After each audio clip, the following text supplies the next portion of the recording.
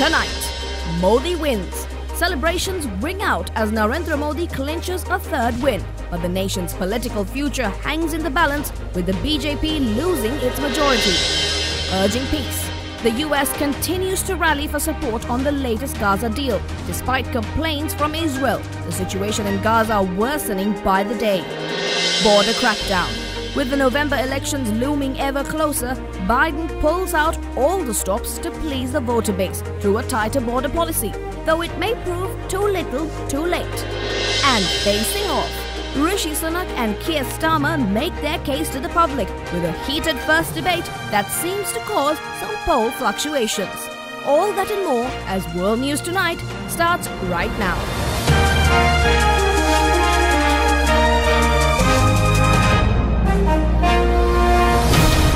This is Derana World News Tonight. Reporting from Colombo, here's Anuradhi Vikramasinghe. A very good evening. You're joining us on World News. Thank you very much for tuning in tonight. There are lots of updates to report to you on from across the globe, as always, and we begin without any further ado in our neighboring India. With the elections rolling to a close, Narendra Modi is set to retain power, but his BJP party lost its outright parliamentary majority for the first time in 10 years. His NDA bloc secured 293 seats above the 272 mark needed to form a government. Modi thanked voters for their mandate and said that he would do everything to eradicate corruption and poverty in the nation. On this pious day, it is definite that the NDA will make a government for a third consecutive time. Indian Prime Minister Narendra Modi claimed a third consecutive term in office on Tuesday evening after a 6-week-long election. His Bharatiya Janata Party, however, fell short of a 272-seat majority in the 543-seat Lok Sabha, signifying a blow to his party's grip on power. The BJP won 240 seats, which is 63 seats fewer than in 2019. It still secured a majority through its allies in the National Democratic Alliance, which won a total of 293 seats. The opposition India Alliance, led by the Indian National Congress Party, won 234 seats, a big surprise compared to 2019's 80 seats. Modi has been campaigning in full confidence of winning a two-thirds majority with a target of 400 seats. Despite the underwhelming performance, he celebrated at the BJP headquarters in New Delhi, saying that this is a victory for the world's largest democracy. As still in our region, we see a strain on delicate diplomatic ties as South Korea has officially suspended the entirety of the 2018 Inter-Korean military agreement. This decision came amid North Korea's recent series of provocations, which included sending trash balloons. President Yoon Suk-yeol has signed the motion that was passed by the cabinet meeting on Tuesday morning to suspend all clauses of the 2018 Inter-Korean military agreement. The government has decided to suspend all effectiveness of the September 19th military agreement until mutual trust between the two Koreas is restored, effective Tuesday, June 4th, as of 3 p.m., after the decision of the Cabinet and the President's approval. The 2018 Inter-Korean military agreement was aimed at diffusing military tensions and preventing accidental military conflict at the border. But military officials, including South Korea's defense minister, have argued that the agreement compromises South Korean military readiness. Since signing the agreement, North Korea has deliberately and repeatedly conducted violations and provocations, including firing artillery shells off the coast, firing missiles beyond the NLL, firing at guard posts, and infiltrating with small unmanned aerial vehicles. Back in November, North Korea declared a virtual termination of the September 19 military agreement. This came after Seoul partially suspended a clause on aerial reconnaissance following North Korea's launch of a military spy satellite the night before. Despite North Korea's repeated violations and provocations, our military has continued to abide by the agreement. However, since failing to launch the military reconnaissance satellites back on May 27th, the North has launched missiles, sent large-scale balloons carrying waste, and jammed GPS systems, gravely threatening the safety of our people and causing property damage. The deputy minister added that the North Korean regime is solely responsible for the turn of events and warned of a firm response should the North engage in further provocations. With the suspension in effect, the deputy minister hinted of the possible resumption of military drills near the military demarcation line and the Northwest Islands. Such drills had been restricted by the agreement. The Kremlin said it was understandable that some countries were declining to take part in a Swiss-hosted peace summit on Ukraine this month because the gathering lacked clear goals and it was absurd to hold it without Russia. Ukraine says more than 100 countries and organizations have agreed to attend the summit, to which Moscow has not been invited. For more on this, we have other than the world news special correspondent Manoli Zagaria from Kursk in Russia. What's the latest, Manoli? Yes, Anuradi. Kremlin spokesman Dmitry Peskov said it is a completely absurd activity and said it was obvious the meeting was not geared towards results, and that's why many countries don't want to waste time. In a blow to Ukrainian President Volodymyr Zelensky, China has said it will not take part, something Russian Parliament Speaker Vyacheslav Volodin noted with satisfaction. He cited press reports saying Saudi Arabia would not go either, although the kingdom has not publicly announced its position on the summit.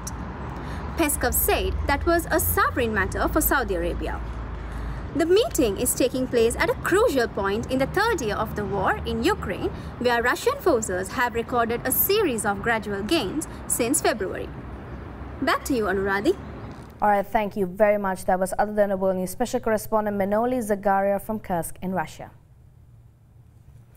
We're in Israel now, as Israeli authorities were on alert for new bushfires after munitions fired from Lebanon by Hezbollah the previous evening ignited several blazes across northern Israel.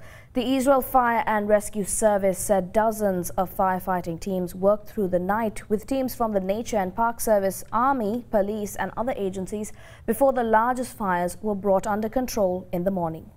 Forest fires continue to rage across northern Israel. They've reached residential areas in border towns and villages, and several homes have been evacuated, though emergency services say the blaze is now under control. The fires broke out shortly after drone strikes fired by Hezbollah from neighbouring Lebanon on Monday. Hot and dry weather conditions then causing them to spread quickly. Israeli authorities have vowed to continue their fight against the militant group. In retaliation, the Israeli army announced it had carried out airstrikes against what it said were Hezbollah targets in southern Lebanon. Israel and Hezbollah continue to exchange cross-border fire amidst soaring temperatures, some reaching over 40 degrees Celsius this week. The violence has forced tens of thousands to flee on both sides over the past few months, since the 7th of October. And as the rhetoric escalates and attacks intensify, many fear the conflict will turn into a full-blown war, Israeli ground forces even preparing for a potential invasion of Lebanon.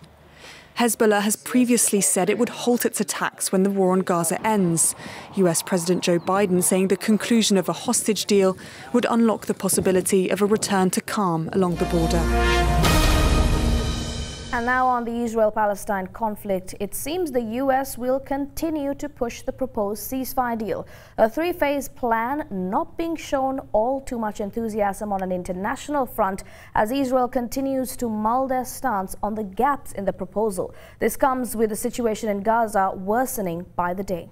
The United States has urged the United Nations to accept a three-phase ceasefire and hostage deal between Israel and Hamas proposed by President Joe Biden.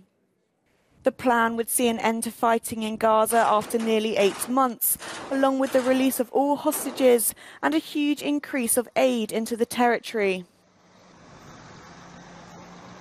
US Ambassador Linda Thomas-Greenfield says the US has sent a draft resolution to the 14 other council members, which includes a full and complete ceasefire within the first 6 weeks. It would also reiterate the Council's commitment to a two-state solution and stress the importance of unifying the Gaza Strip and the West Bank under Palestinian Authority. Hamas has said it views the proposal positively. But Israeli Prime Minister Benjamin Netanyahu says the offer still has gaps. Acceptance of the deal would also threaten Netanyahu's presidency, as ultra-nationalists say they'll bring down his government if he agrees to a ceasefire that doesn't completely eliminate Hamas. But if he rejects the deal, he risks worsening Israel's isolation from the international community and could come under fire for abandoning the hostages in favour of protecting his own position.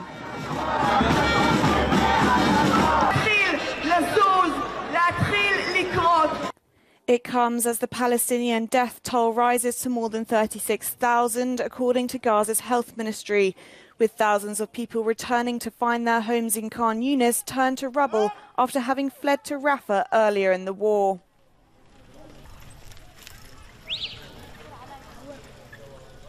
Basic infrastructure in the area is lacking, with no available water, food or proper sewage system.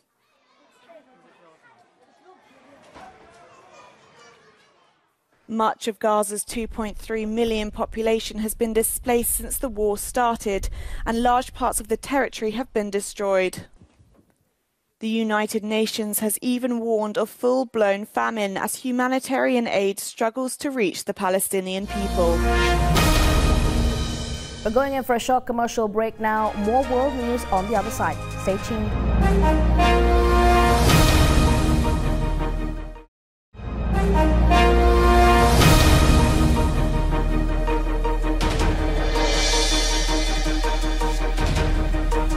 Welcome back.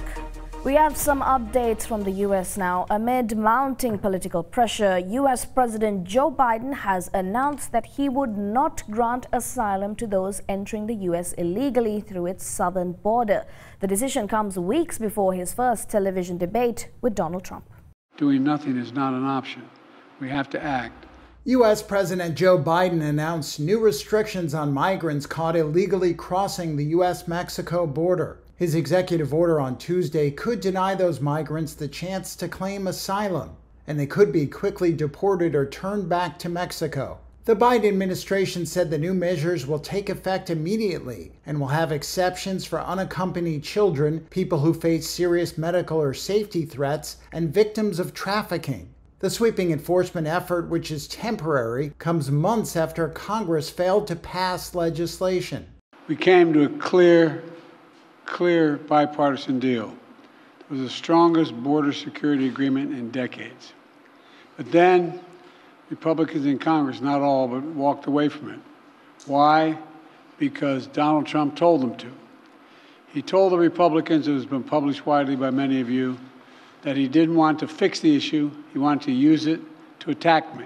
Biden, a Democrat, has toughened his approach to border security, as immigration has emerged as a top issue for Americans in the run-up to the November 5th elections, where he will face Trump, a Republican who has vowed a wide-ranging crackdown if reelected. Registered voters prefer Trump over Biden on immigration policy by a 17-point margin. The new asylum policy is activated when the daily average of border arrests tops 2,500 over a week, and will be paused when arrests drop below 1,500 per day, the official said.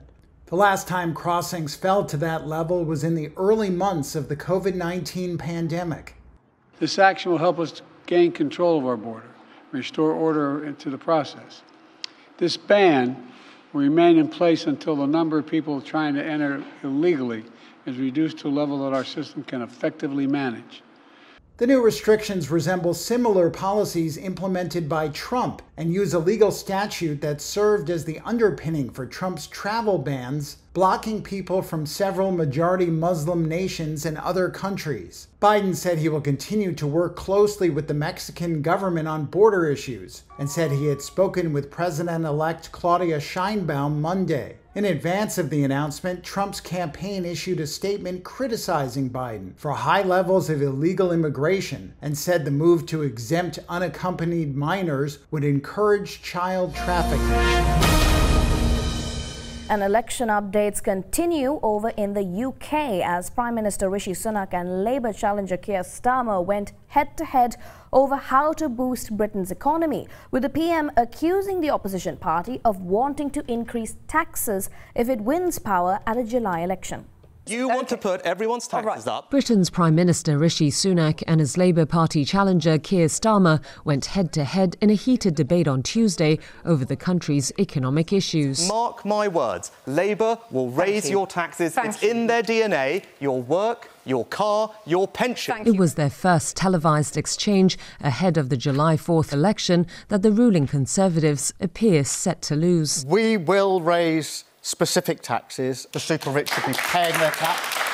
I want to get rid of the equity loopholes that are there again for the super rich. And I think the oil and gas companies should be paying their fair share towards our energy.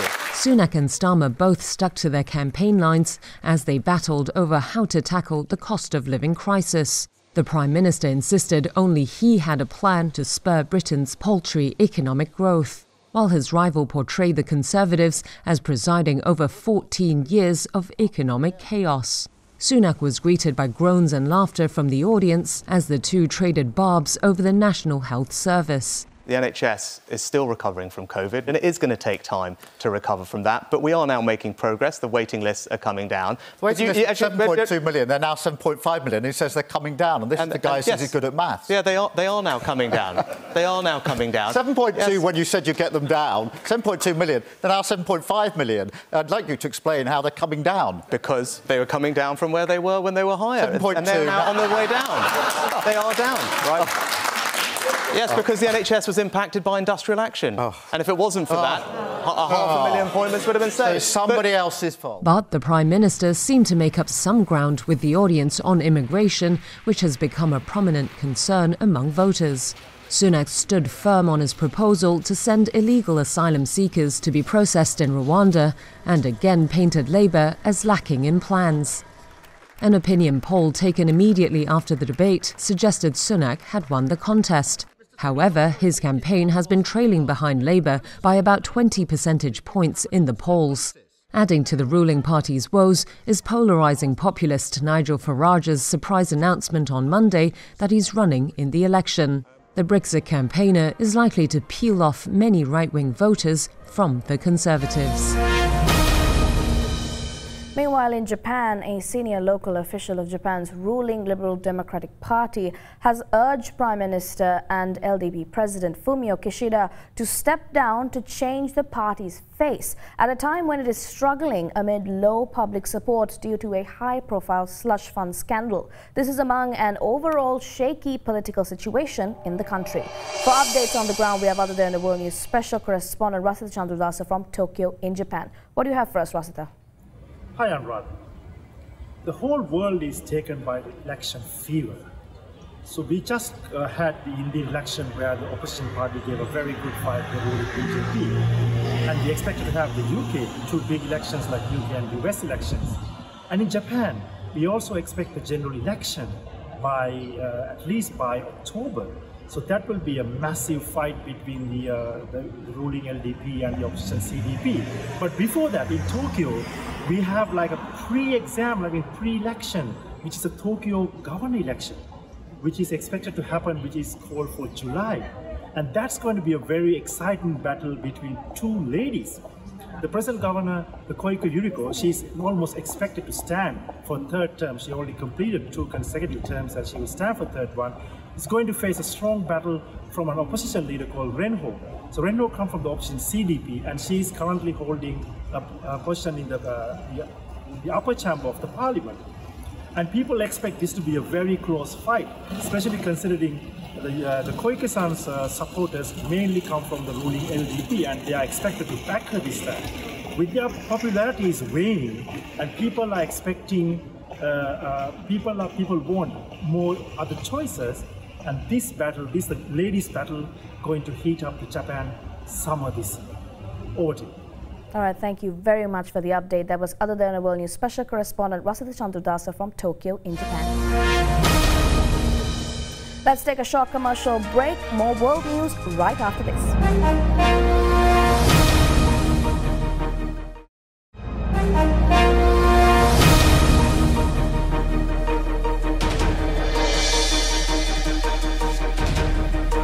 Welcome back. We continue to bring you updates on the T20 World Cup matches that are currently underway. Nearly 6 months after the heartbreaking home loss in the ICC Cricket World Cup final to Australia, India begin their T20 World Cup 2024 campaign with almost the same star-studded lineup but in a brand new stadium. The winners of the inaugural 2007 edition of the T20 World Cup face a strong Ireland side in their opening match in Group A at a Nassau County International Cricket Stadium all the way in New York. It's an interesting choice of attack from India, who won the toss and opted to bowl first. There's 4 seamers including Hardik Pandya, but they haven't compromised on their spin options since they have Ravindra Jadeja and Akshar Patel. Arshdeep bowled the first ball for India. Balburn and Sterling opened for Ireland. The first boundary comes off the 5th ball of Siraj's over as Balburn gloves one down the leg side, and there's movement as expected. The right-hander skies the first ball of Arshdeep's second over as he swings across the line and Pant takes the catch. Sterling's luck runs out as the Ireland skipper falls for 2. And that wraps up all the stories we have to report to you tonight on World News. Tune in again tomorrow for more key updates from across the globe. Stay tuned as Vinod Varnasurya will join you in just a moment with the Nightly Business Report. Thank you for watching. Good night.